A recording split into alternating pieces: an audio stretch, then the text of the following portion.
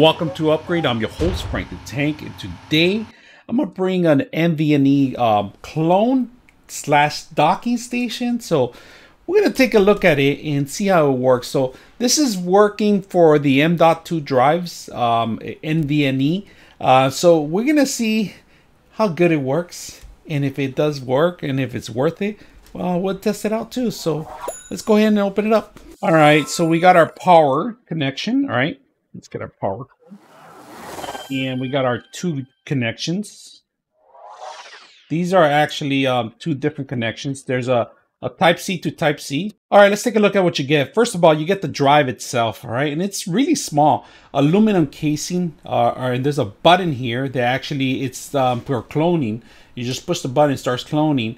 It tells you exactly A and B. The main one, the read, and then the write. Okay, so you got two of them, the read and then the write. It tells you right here, and you can't even, let me see if I could put some little description in there, right there. So if you guys can see it, it gives you the read and write, A and B, and it's for, of course, you know, M.2 NVMe drives. So it takes two of them. On the side of it, there's a power button here. There's a power button. There's a voltage power for 5 volts, and then the type C connection. Now, type C connection, it's really short. I mean, you're gonna put this in a laptop pretty much, or you're gonna have to buy a longer cable if you have a desktop to want to use this on. Now, this is good for you guys that are going to be out there cloning your drives, or if you want to recover stuff, it's another way to do it. And if you don't have another proper way of recovering, and you hate to take the desktop and take the parts off and the laptop apart and then just put the drive, this is another way you can do it, easier way. The 5 volts, it looks like heavy duty power cord connection, but it's a little tiny connection that goes in the side. It has rubber feet pretty much, so stabilize the whole thing. But this fits in your pocket, in your palm of your hand too. So that's not bad. You know, a little drive. We're going to put it to the test. We're going to bring a laptop. We're going to see if we could clone something and see if I could read it and then write back to it. So also you could use this like just to recover stuff, or like I said, you could back up stuff in there if you want to take it to go or something. It's another James Bond device that I like, you know. So I call them James Bond devices because they're small, tiny, and they do a lot of stuff. So let's go ahead and take a look at it and see what else you can do with it. So I'm going to clone something, and at the same time, I'm also going to see if I can read to it. So let's go ahead and do that. All right, so right now, as you can see, I only have one cable. So I'm going to be able to write to it, but not to clone it. If you want to clone it, you're going to have to remove this. I'm looking at the instructions. So right now I'm gonna turn it on. I have one drive only. I want to see what comes out of it, and you can see I just cranked it up right now. I just formatted the drive. We're gonna drag something in there, and let's go ahead and go in there, and I'm just gonna drag it so you could use it to recover stuff and move stuff. I'm just putting a folder that's around 15 gigs. Transfer, and the transfer rate's not that bad. You know, it's at 600 to 640 megabytes per second.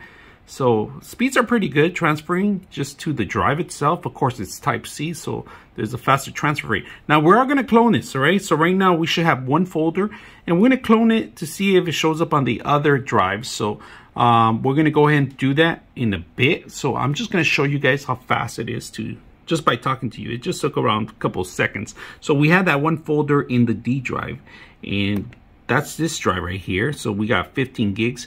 It's a 500 gig drive, but we only have 15 gigs of files in here. So let's go ahead and clone it. Let's go ahead and turn this off, and we're gonna turn it around. You guys can see. So I'm gonna grab a brand new drive.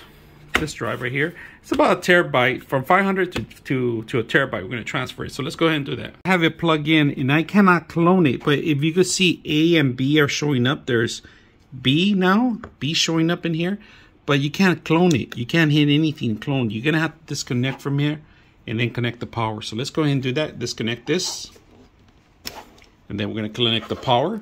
And now we're gonna crank it up, turn it on, and we have power.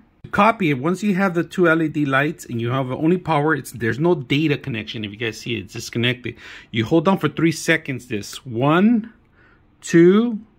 And you should see a light, and there it goes. So it's going to start copying over. Let's see how fast it is. So we're copying 15 gigs over to the 15 gigs. And right now, if you can see it, it's blinking.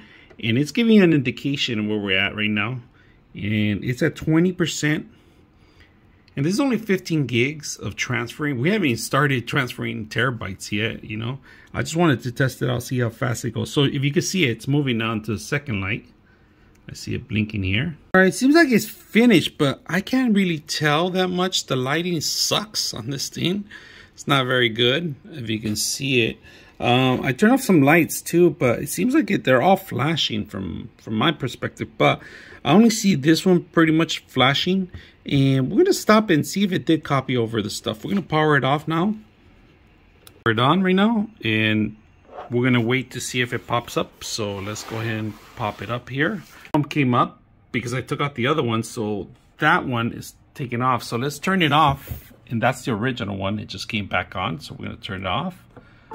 Disconnect this one. We're going to plug in the one that I cloned. Put it in there. And then crank it up.